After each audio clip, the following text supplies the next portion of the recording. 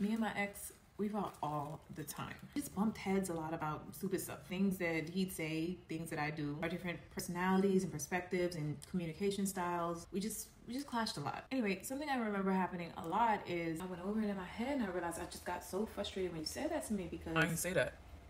You are totally misrepresenting what I said and how I said it. No, I don't think I'm always right. I think I'm right now.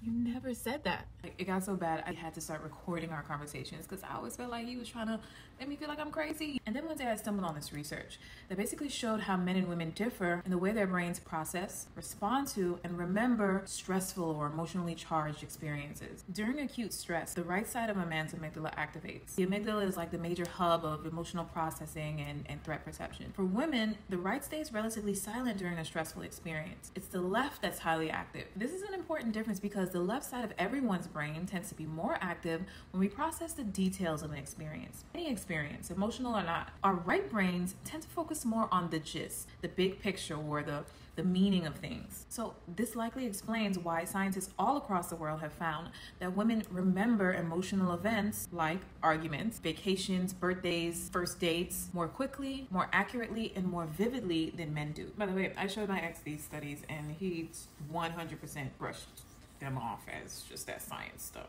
See why we never got along? Follow me for more on the very subtle but fascinating differences between male and female brains.